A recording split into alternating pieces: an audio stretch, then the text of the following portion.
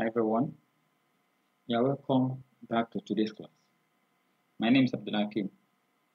In this tutorial, I'll be taking you through data validation in Excel. Data validation is designed to restrict or eliminate the possibility of typing invalid data directly into a cell in Excel. It is used to control what you can type directly into a particular cell. Imagine you are entering scores from an exam. In this exam, the maximum score is 100. There is possibility of typing 700 instead of 70. This will result in poor result reports and analysis. So, assuming you are dealing with a 1,000 list, looking for this kind of error may be time consuming and it may be difficult to discover such an error. Data validation can help you in resolving this kind of error.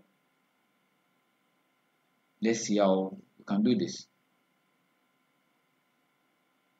In the worksheet tagged month, assuming in the column A, we want Excel to accept a number between 1 to 100. How do we do this? You go to your data tab in Excel and you see data validation under data tool.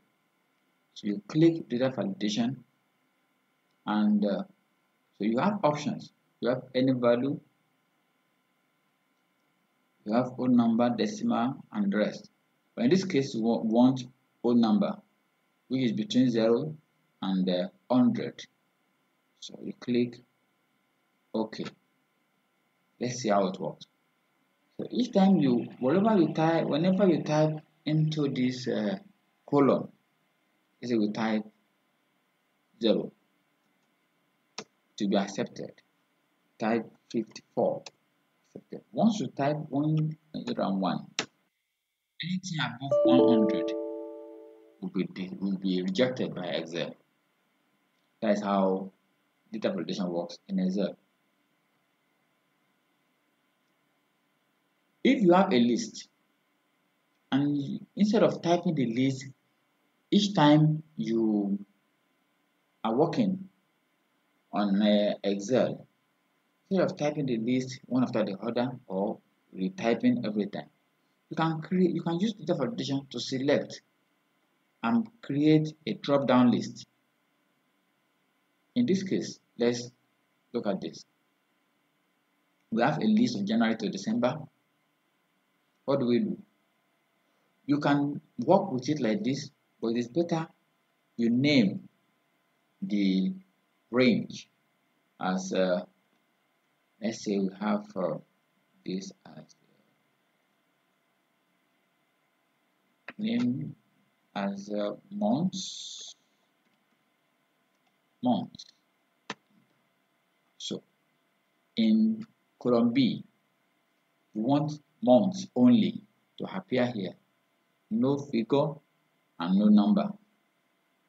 So go to data validation, then here we have lists. So you select your list. Where is the source of the list? Where can we get the list? So we have you can select your range here. In this case, since we've named the range, type months.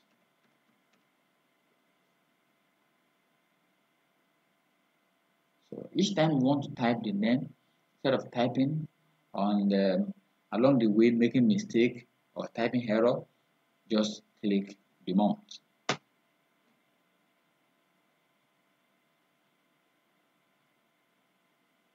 So this column now, whenever you type any other thing apart from the month, it will be accepted by Excel.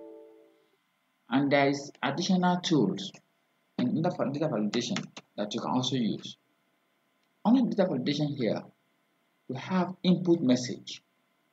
This message can help the user to know what kind of information is expected in the cell. For example, let's say here under this particular one, we have the we have our validation here, the input message, and say okay, type range between 1 and 100. So whenever you click this, Excel will remind you to type anything between 1 and 100 only. And is that. Also, you can also use this to limit error regarding date. Assuming, okay, this is the beginning of the year, and there's possibility of typing 2020 when we are already in 2021. You can restrict your date column, your date column, to limit date to 2021 only. Let's see how it works with data validation.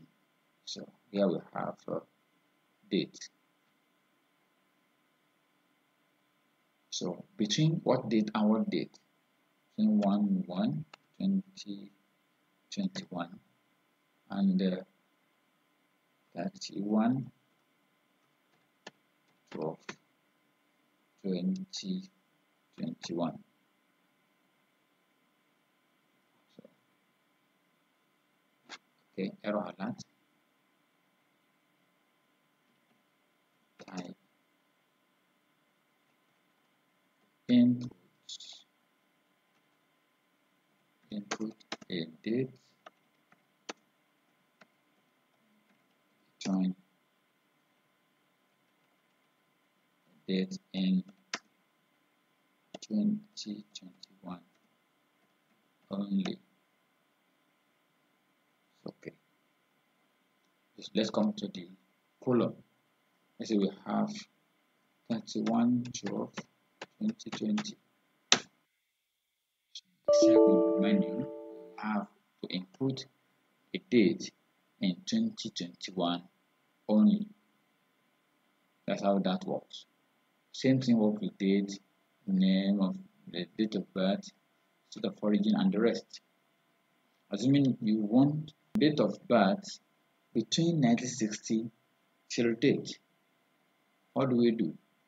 Go to data validation, go to your settings, click your date. So between 1/1/1960 and equals to today.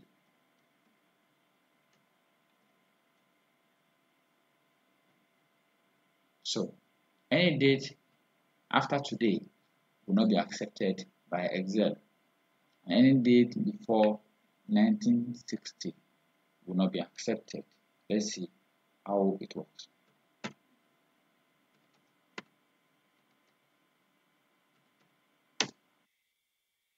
Doesn't match the data description defined for this cell. So that's how to use data validation and create drop-down list. Assuming you want to create a drop-down list for the state of origin, and you make sure you have your list somewhere very close. You can even hide the cells. So you have your list, you name the list states, enter. So you can come back to the column or a cell or two cells or the range of cells that way you want to validate. Doesn't mean that you have to validate the entire column. So just select the column you want to validate or the cells. So in this case, we're validating the whole column. So go to data validation, then select your list. So we have the list to be state equals to. So instead of typing the state's name or make mistake while typing, so you already have the list here for you to use. Thank you for watching.